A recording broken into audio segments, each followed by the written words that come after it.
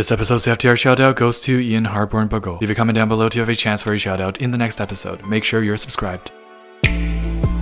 What's going on, y'all? Welcome back to another fish tank review. Y'all know what's about to go down. Y'all already know. The fish keepers that get it, get it. The fish keepers that don't. I don't get that trend. Whatever, I'm too old. I'm too old for this TikTok generation. Feeding my children. I am actually very surprised that these fish still have the appetite to be looking for food up top and munching on it. That's the most impressive part to me. The water looks putrid. There is an old Chinese proverb that goes something like, in clear water, there is no fish. They're saying like, if the water is too clean, for example, if you clean your fish tanks with soap, fish can't really live in there. It's gotta be a little bit dirty to create the optimal living conditions for a fish. If you want a bacteria-less fish tank, that's not gonna happen because beneficial bacteria is 100% crucial to fish living environment. What I don't think the proverb is alluding to is how dirty and crappy looking of a fish tank this is. I'm assuming if you just touch the water with your finger, there should be a thin film that collects. Like if you heat up milk, this film of thicker milk forms on top. That is what it is. And I can't imagine how disgusting it would smell. I can't believe how many people actually think fish tanks smell bad or are supposed to smell bad. When I first started dating my girlfriend like a decade ago, not really, kind of almost, right? Bruh. She was like, you keep how many fish tanks? That's gonna smell so gross. Ew. And one time I actually told her, just put your nose up to my fish tank and smell it. I dare you. She did. Nothing. Maybe it smells like a bit of grass. Very impressed. Even though I had a lot of fish tanks, it didn't smell like it. You could blindfold someone and ask, is this the room with the fish tanks? 50-50. And that's how it should be. Not like this. And I didn't even get to the feeding my children part yet. You treat your children like this? This is why I hate the use of goldfish as feeder fish. People think that just because they're small and less than $1, then they're gonna stay small and not grow to be giants they get to be in ponds.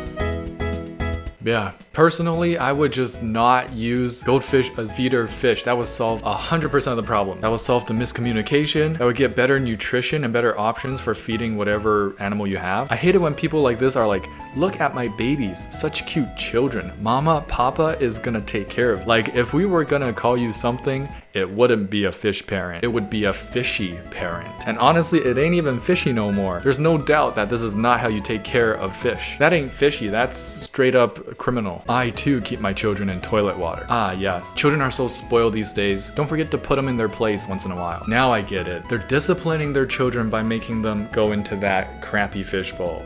It all makes sense now. Someone needs to call Child Protective Services. The water make it look like a bad soup, cursed soup, clam chowder. Who wants chowder? Chunky Boy 284 sent in this chunky aquarium. What are we working with here? I have no idea. Ember tetras, some shrimp, a mystery snail. The lighting might not be good enough for your Ludwigia because they are losing them leaves on the bottom. Not too bad though, they're still keeping alive, just not in the greatest shape. That means your carpet might also suffer. Even though you might have good nutrient-rich substrate, if the light's not enough, they're just not gonna carpet for you. They're gonna grow sparse and tall. Not the look you want. I would suggest maybe getting a night crew. It's very cheap and it can light it up quite brightly. You can even get 2. It'll probably still be cheaper than like one single other LED from somewhere else. The sponge filter, the heater, not overstocked. I like the hardscape. I like that there's a lot of live plants. There's actually quite a few varieties now that I look at it. There's even some Hydrocotyle tripartita. 4 out of 5, keep it up. Curious Chloride. Very nice little clean rimless nano tank filled to the brim with Amazon sword, micro sword, baby tears, Anubias nana, Java moss, and giant duckweed. And I think it's a single betta fish tank. If this is not 5 gallons, you might want to upgrade a little bit in the future. I'm a strong believer that betta fish should have at least 5 gallons to themselves. With the clean scape, clean backdrop, air stone, clean glass, as you have that scraper over there, doing regular maintenance, husbandry on point, lacking a bit of hardscape if I do say so myself. 4.2 out of 5. Keep it up. Thanks for the clarification. Pretty sure my clowns are about to lay eggs is an absolutely terrifying sentence coming from anyone other than my coworker with a saltwater home aquarium. That is some, what is that recent horror clown movie? It. That is some It.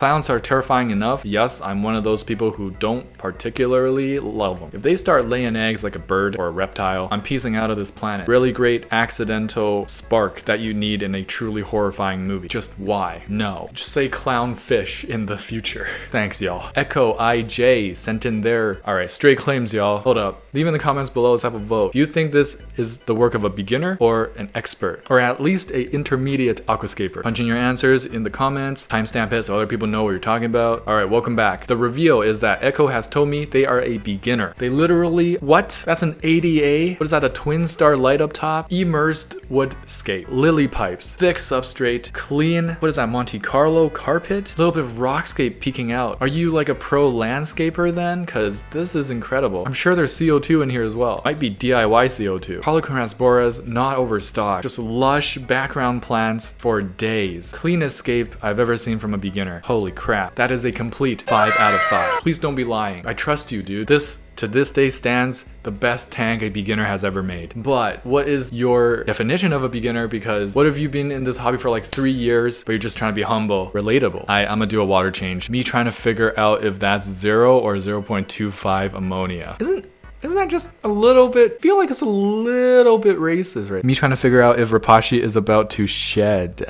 I think I found my betta. This is why betta fish are so interesting. Although I hope this guy is not stuck, because that would be a hell of a thing to try to get him out of. I don't know what that decor is, but it's artificial and I'm not sure if it's betta safe. You gotta watch out because some artificial decor is actually very dangerous for betta fish. Like if they're stuck in that hole and they don't know how to get out, they could just die. But if he's perfectly safe, this is another reason why betta fish are so awesome as pets, especially your first fish, because you never expect how wonderfully adventurous, packed with personality and attitude a betta fish comes with. What a creative community tank. Wow. Koi carp, moonlight gourami, black goldfish community tank. Who came up with the stocking and who is the aquascape for this? I must find out. Have they submitted this to the international aquascaping contest? Is it just me, or where are this fish's fins? Are they just very translucent and blending in the background? Or is it suffering from severe fin rot? 'Cause I've seen it before. Fin rot so severe that it almost looks like the fish lost half of its body. All in all, 5 missing fish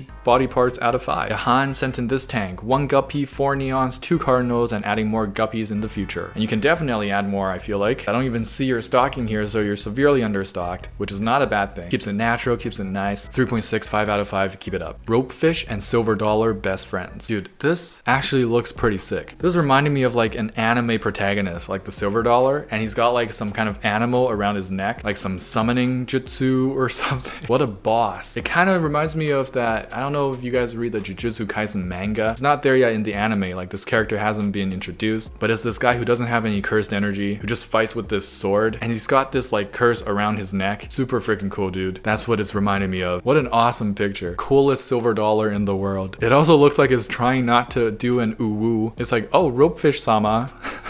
Okay, time to stop right there. Nebula sent in their small Neocaridina shrimp tank. An assortment of small Neocaridina. Got the shrimp feeding all set up perfectly. The husbandry is so on point for the shrimp that it's gonna boost your score quite a lot. And on its own, it is also a quite pleasant aquascape to look at. Another submission with Oko Stone. The live plants are popping. The nutrient-rich substrate looks like fluvostratum, perfect for shrimp. 4.45 out of 5. Keep it up. Found this gem of a comment under a green aqua video. Never have I related to something more. I feel like I can only afford to watch a couple minutes of this video and I'll have to wait until my next paycheck to watch a little more. I haven't thought of it that way, but I can totally see where you're coming from. They're using like the highest end, most top-notch stuff to aquascape. Every little bit of detail in there is just dollars. Like even for someone who runs an aquarium channel, I feel like even after expensing some of the costs that I need to purchase these things and use them, I'm still gonna be at quite a deficit. So you and me both, brother. But just make sure you do watch the whole video through to help them with the algorithm. Not that they need it, but hey, we do what we can for our fish fam. My Cory likes to perch on leaves and judge me while I listen to jams under my umbrella. How about bro, come clean my impella? That is a very judgmental looking like Confucius over here, bro. That's what I love about Corys. They always kind of accidentally just look really wise sometimes, or dorky, or both at the same time. This is your friendly reminder to do your monthly filter cleaning. Get on it, folks. After this FTR, I'll be rescuing this guy today. Ooh, this is what I've been waiting for. This is what about the quintessential crappy fish tank. Unfortunately still found in many fish stores being sold. But today we restore some faith in humanity. Thank you for rescuing this guy. For you future parents, introducing baby to pets. Safe. Unsafe. Yes, bad stocking choice. That also looks like a 20-gallon maximum. That is way overstocked. If the baby poos once, it's over. The whole ecology of the tank is broken. Massive ammonia spike, faux show. Alright folks, welcome back to the end of the video. There was this one FTR where I forgot to welcome you guys back to the end of the video, and someone was calling me out like, Bro, I feel scammed. I was not welcomed to the end of the video. How could you do this to me, Chris? I'm completely sorry. It will never happen again. No promises. Hope your Monday went just a little better with FTR, and Rapashi and I give you a great start to the rest of the week. Well, we can't go without Katwa. This episode's question of the week is, what is the name of your pet? For example, the name of my pet here is Rapdashio. If you enjoyed this episode, please smash that like button and subscribe. There'll be more videos to come, and don't forget to get your hands wet. Tetra, we in a spot, coming in hot, ventral fin dot, acclimate that. With my shoal act, hear my fin rod from Cariciformes, Stuperatrodon, hold on. There's not another fish that you can wish for, lit fam sus, I finna one. I finna gone 3 days without furt, I'm an addict, like fanatic, I'm a baddest, no tabs, only dirt. My Cory gang so loyal, black Tetra go skirt, we came to play, came to silence, gang.